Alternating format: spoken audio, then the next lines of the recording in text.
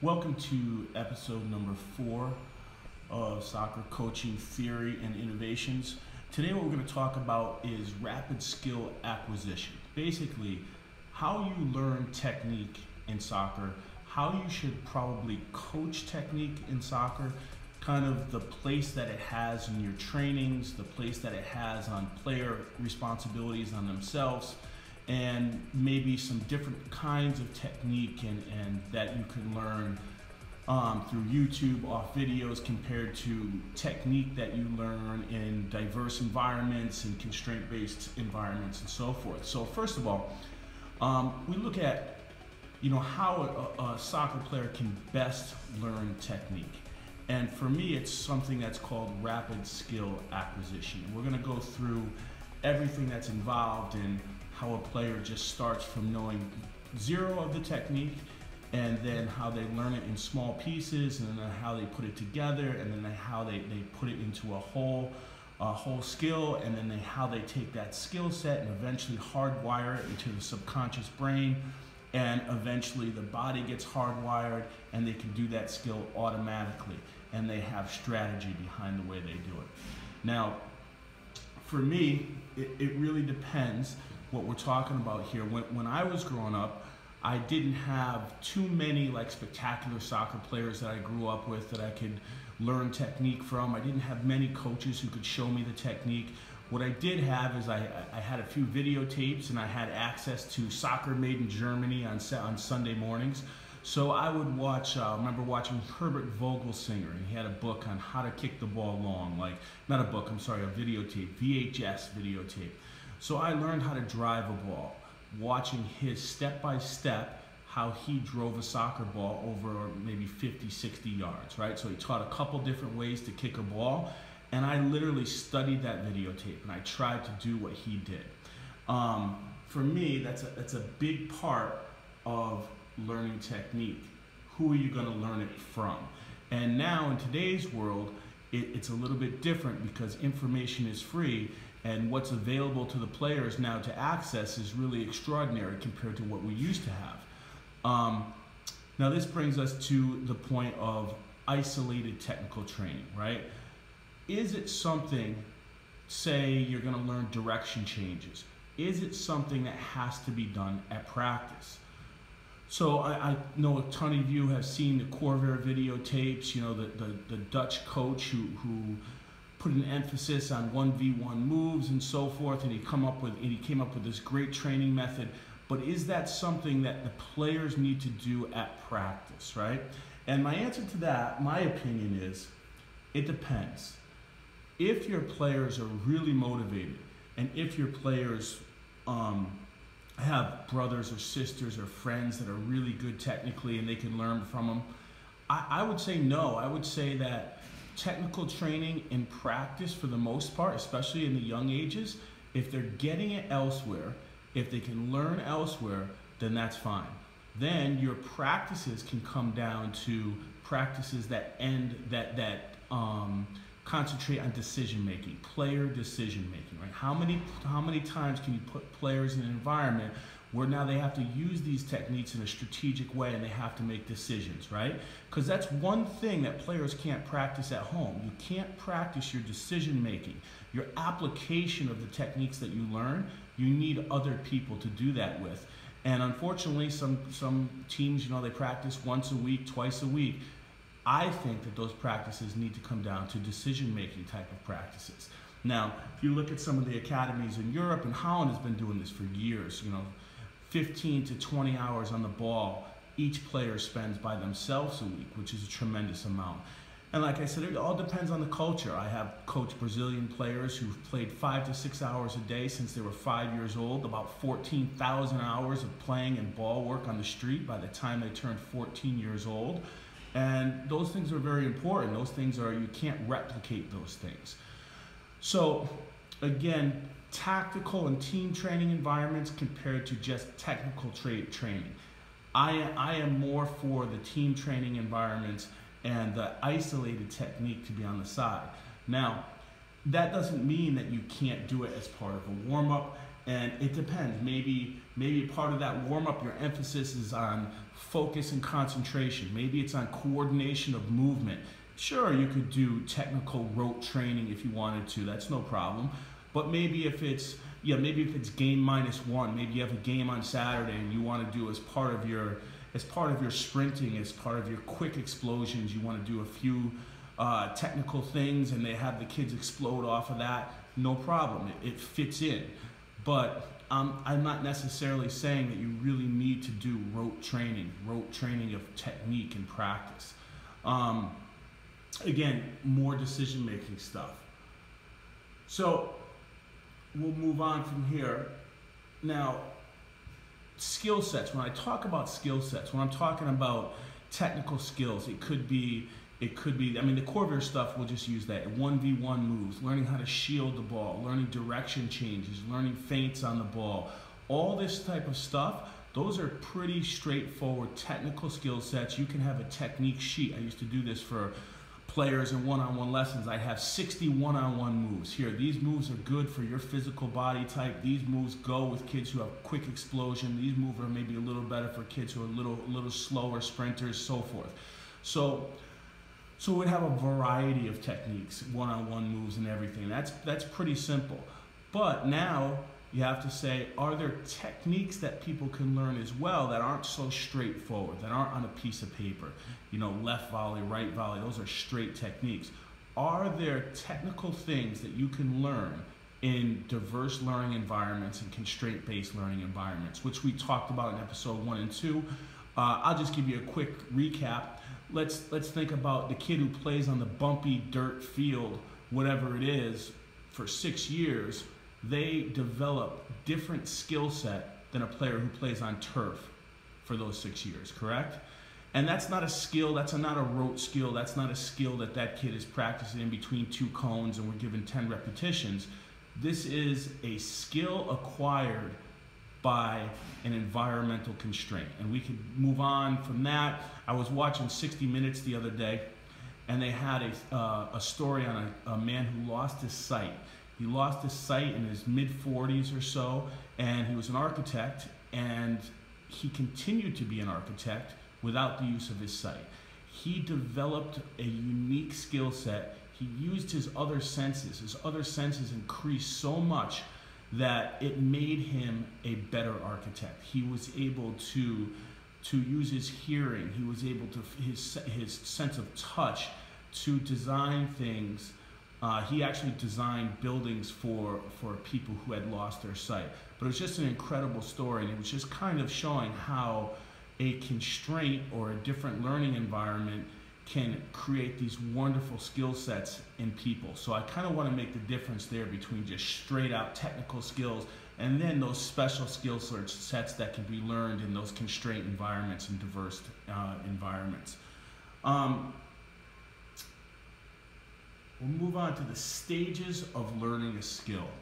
So the first stage of learning a skill is you have to see it, right? So you see it and you get an image of, hey, what did that look like? And what do you think kind of the key things of performing that skill are about, right? Then the associative stage, which is kind of a trial and error stage where it helps to have the feedback of a master coach. And then we move on to this autonomous stage when the player's really good and they can just execute that skill without having to think about it, right? It's eventually the level you want to get to. But let's look at this rapid skill acquisition fundamentals. First thing that you want to do is deconstruct the skill, right? So break it down into component parts. And if we remember the book Bounce, or actually I think it was The Talent Code, how the music school would break every single thing down. So if you drove by the school and you could recognize the song they were playing, they were going too fast, right? So you want to break down the skill, master each part of the skill before you put it together as a whole skill, right? And every skill has a secret to it, right? There's something that makes that work, or there's something that you can change to make it your own. Variations can be made, so you're gonna break it down into parts, and then put it into whole, right? So practice in increments. This whole practice part is once you put it together, there's a natural rhythm that these things need to be carried out in. So whatever kind of pass, whatever kind of dribble, whatever kind of thing you're doing, there is a natural rhythm that your body goes through. So once you get to the part of whole practice, I would probably start to focus on the outcome instead of the internal, because during this, when you broke it down and you're practicing in chunks, you're actually thinking about each internal move. So your plant foot is pointed straight, your ankle is locked, your follow through goes straight, maybe if you're kicking the ball, depends. That would be like a push pass, right? But after you put all those pieces together, when it's time for whole practice, I would focus on, was the target that you're trying to kick the ball to, did you get it into the target? Because that allows the body, that's called an external cue, and that allows you to focus on the outcome of the technique, not the technique itself. If you miss the target, now you have to reevaluate and say, how come? And then you have to change it. Next, making the skill training challenging. So obviously as you're learning the technique, maybe you're learning it with, obviously you start breaking it down and you start putting it together whole, but then you have to do this in different environments, right? So now maybe you're dribbling, if it's a one-on-one move, and you're gonna dribble and you're gonna put a cone down. So the cone is space. The cone is now, its angles, its timing, its speed, executing that skill, having to perform it at the right time before you get to that cone. Next, maybe you add like a defender, maybe a passive defender who's playing 50%, then a full defender, and so forth. So you increase the challenge, so your skill has to be executed under more and more challenging, more game-like situations. So once you get to that, we start to talk about strategic understanding of the skill. So learning the how, the when, and the where to use the skill. And this is really the last part of it, right? So Liverpool calls it building the hard drive, right? So you're building the kid's hard drive, you're building the player's hard drive, so they all have this in their working memory, and it's getting hardwired into their brains and their bodies. But now they have to really know, how do I use this in a game environment? And this is where we're talking about decision making. And this is why I say the more players get chances to use their technical abilities in game settings, whatever games you have, then they have to work on their strategic understanding of carrying out those skills, right? And that's very, very important. And listen, I mean, I was in the martial arts, I can remember listening to a guy talk about, yes, you can know the technique and you can give a perfect kick, right? But if you're in a real match, you might have to execute that kick from angles, from positions that you never thought you would have to. And those things you can't practice. Those things are found out in training, right? The fourth part, immerse yourself in the skill, right? So for me, this is about practicing that skill, immersing that skill every day. And here's what that means. If you're gonna learn a 1v1 move, learn only that 1v1 move. Learn it for 3, 4, 5 days in a row. Practice it every single day. Be totally immersed in that one skill. Do not pick 10 1v1 moves. Do not pick 10 direction changes. Pick one. Hardwire that into your brain. Build that neuroplasticity, build those neurons, get those synapses going. Learn that one skill, put that in your hard drive, and after you do that for a week, now that will be with you. And then start to strategically put that into when you play and so forth. But one thing at a time. Master that one thing, burn that into your brain, right? The engrams we talked about in episode 2. When I was doing this, I can remember I learned 2 fundamental moves from a friend of mine back in the day. And one was we called it a cap with the inside of the foot, and one was with the outside of the foot. I practiced those 2 moves for hours and hours a day for 2 weeks straight. After that, I had it. I used it straight away in games. It was perfect. And that was my experience with total immersion into one skill set at a time. Self-correction, obviously this is a big part of the process. self-correction can also, it can be from yourself, but obviously from a coach's standpoint, that's a good thing as well if you have somebody to kind of look at your technique and give you some pointers. Chemicals, two chemicals that are very important in learning technique that people don't really think about too much. One of them is BDNF, right? And basically what this is when your heart rate is above 70%. So when you're above 70% of your maximum heart rate, it is difficult to learn technique, especially when you have to use your executive functions of your brain to break down a technique you've never learned before. And it's very, very difficult. So if you notice, when you're jogging, if you're running, it's very hard to think about complex things, complex problems. But once you start to walk and your heart rate goes under that 70%, it's much easier to figure out those complex things, and you could think at kind of a higher level. Your executive functions could kick in. So if you're just learning technique, it doesn't have to be part of this circuit training that goes 100 miles an hour. No, technical training could be much slower. Now, once you learn the technique, no problem. Now we can get the heart rate up. We can use it under, maximum heart rate, whatever you want to do. I can remember listening to Bruce Lee, who would say, I can do more in 3 minutes in my practice than you can do in 3 hours. And what he's saying is his technique was perfect. He practiced in a perfect way, right? Everything he did. He pushed the heavy bag, timing, wait for it to come down at a certain point, execute his kick, and then he'd relax. He'd self-correct, he'd think about it, and then he'd execute again. 3 minutes, he said. He could do more in 3 minutes than you could do in 3 hours. So here's my advice about technique. If the players are motivated enough, set up a curriculum on the internet. There's some of them out there right now that are very good. Use the internet to learn your technical skills from the best players in the world. B, train one skill at a time and master it. Immerse yourself in that one skill. Don't try to learn 20, don't try to learn 30. Learn one at a time and perfect that one skill and then move on. Learn the skills from part to whole. Once you've learned it and you're going to do the whole skill, use external cueing when the skill is learned.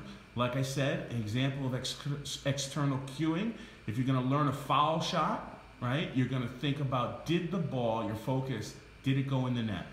Internal cueing is all the little cues of, did you bend your elbow, did you bend your knees, did you follow through?